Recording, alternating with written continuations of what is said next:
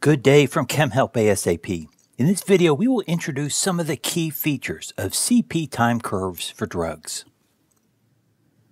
Upon completion of this video, students will be able to define pharmacokinetics, distinguish ADME from pharmacokinetics, and describe how in vitro and in vivo studies help predict human pharmacokinetics. On the screen is a graph that relates the concentration of a drug measured as the concentration of the drug in a patient's plasma, CP versus time. This particular curve corresponds to a drug that has been directly injected into a patient's circulatory system, intravenous or IV administration. Note that the concentration of the drug is immediately high at the time of injection, then the concentration decreases as the drug is broken down or removed by different processes in the body. Here is another CP time curve. This second curve shows the CP of a drug that has been dosed so that CP at time 0 rises rapidly before the curve peaks and then falls. This curve has the general shape of many types of drug delivery, but the most common delivery is oral delivery.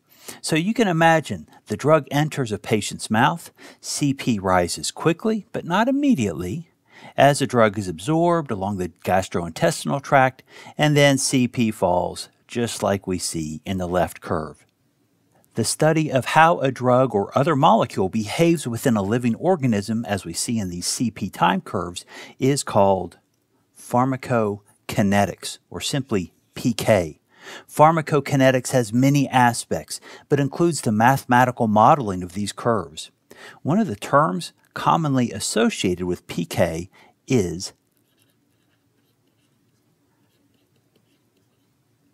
half-life, which provides a general sense of how long a drug will persist in the body. Since this course emphasizes oral drugs, let's look at CP time curves for a multidose oral drug. Here is a multidose curve for an oral drug. Each rise and fall corresponds to a separate dose of the drug. This curve shows 5 doses. This curve shows a challenge for drug discovery.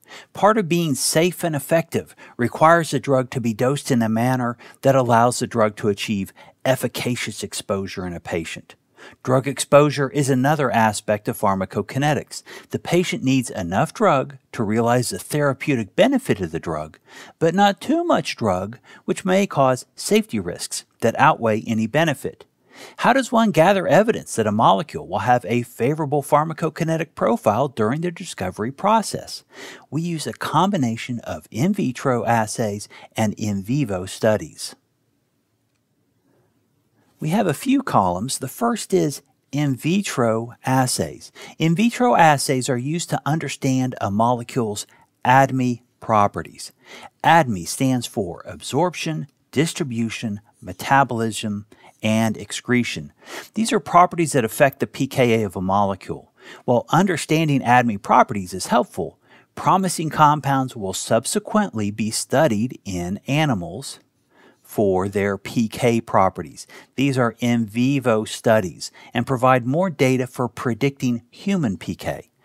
If the molecule is advanced into the clinic, the human PK properties will be confirmed. Understanding human PK begins with the very first phase 1 trials. So this slide gives a general idea of when different types of data are collected on a molecule of interest during drug discovery and early development. We have now defined pharmacokinetics, PK, and distinguished PK, which is determined in vivo, from ADME, which is based on in vitro assays.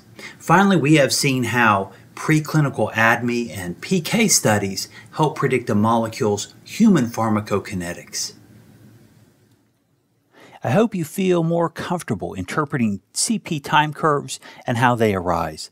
Please consider liking the video, subscribing to the channel, or leave it a comment below. Take care.